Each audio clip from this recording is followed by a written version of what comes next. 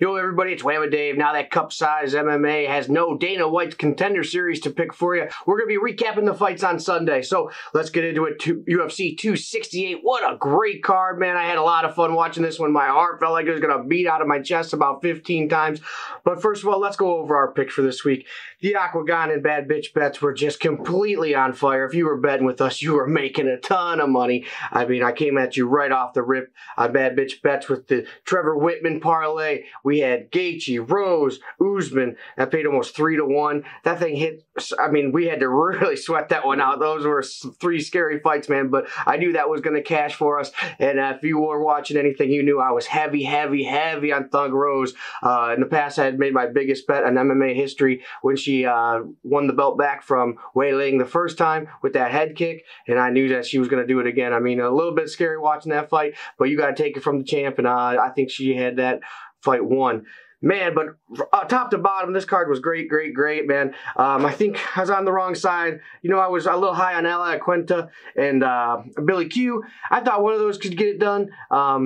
Billy Q, man, I was kind of surprised that everybody thought Shane Burgos won that fight so handily. I mean, Billy Q brought it to him. I mean, he did just like I said. I said Shane Burgos is going to be like a punching bag to this guy. He always gets hit a lot. And, man, just these chins on these guys all night long, especially Burgos, especially everybody. But these chins on these guys, I cannot believe I'm watching these guys' heads get snapped back over and over and over. And no one's dying. I mean, what do they put in the water in New York yesterday night, man? It just was insane. But anyways, yeah, Billy Q.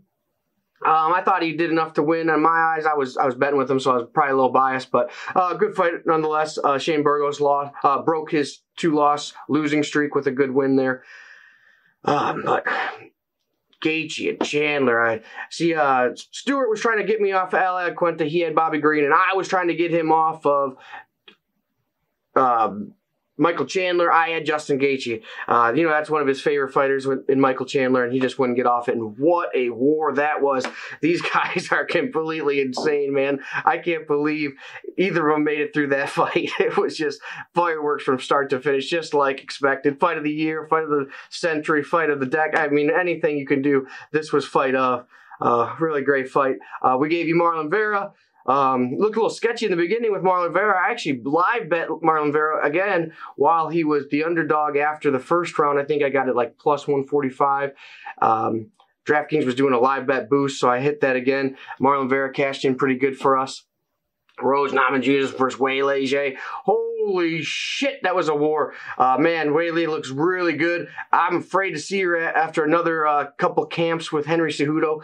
I don't think Thug Rose is going to want much of that after a few more camps there. But Rose did what she needed to do to get that one done last night.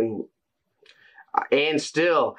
Speaking of still, Kamaru Usman and Colby Covington. I told you that line was wrong, man. They had Usman at 3-1 favorite over Covington, and Covington just showed you what's up, man. This guy is just a centimeter below Usman when it came to that fight. I mean, Usman had a little bit of the power advantage, I think, but dude, that guy doesn't die. That guy comes at you. I think he had Kamaru wobbled a couple of times. A couple of times I feel like Kamaru was kind of leaning back with those punches, getting some head movement, and a few of those looked a little bit tougher than they were, a little bit harder snap than what they really were on TV. And what a great fight, though. I was really sweating it out. You know, that was the last leg of my Trevor Whitman 3-person parlay. And, you know, it cashed, so I was feeling really good about it. But, man, can we do something about these refs? I don't want to really harp on these refs, but, man, what a great 25-minute fight between Kamaru Usman and Colby Covington. And he gets, Covington gets his eye poked. Then Murgada's in his face, trying to coach him up. Oh, I can't say that. You know, all right, the fight's, they start the fight back up. 40 seconds left in the fight. These guys went to war for 25 minutes. They want to embrace instead of the cage, you know, settle their differences, hash it out. What else can they do? They punch each other in the face for 25 minutes. What else is there to do? They want to chat it out a little bit. He has the audacity to tell them that they can kiss each other later. Does this guy want his little 5 seconds in the spotlight when the camera's on him? These guys are the two best fighters in the UFC, and they want to have a moment. Give them 30 more seconds, dude. They're not going to talk for fucking 20 minutes in that cage, and you want to get a little bit of shine saying you could kiss each other later? That's homophobic, too. I mean, come on. get with it, man. Cancel Murgalada's ass. And I'm not a big cancel culture guy, so that's obviously a joke. But geez, man, get a break. Give these guys a break. They just went to war. But anyways, man, I hope you guys were betting with us. We were cashing a lot of tickets this week. I think Bad Bitch Kate did cash in DraftKings. She wasn't too high ranked though. You know, a few of these underdogs that we thought were going to hit didn't hit. I think Hawes, if you had Hawes' opponent Curtis, I think that's when you were doing really good in the DraftKings.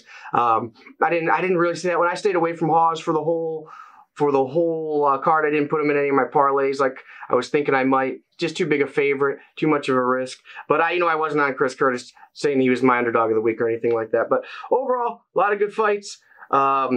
This is a new Cup Size MMA is going to be reviewing the fights from Saturday until Dana White's Contender Series comes back out.